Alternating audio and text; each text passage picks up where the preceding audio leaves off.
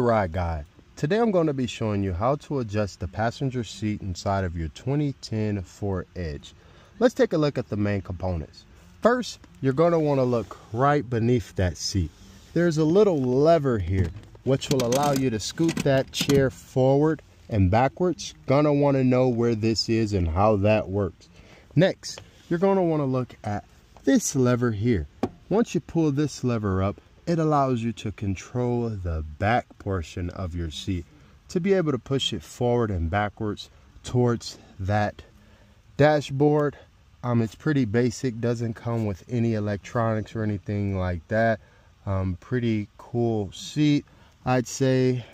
Just make sure that you know those two components, how to move it around with the lever beneath it, and also how to adjust that seat right here inside of your 2010 Ford Edge passenger seat.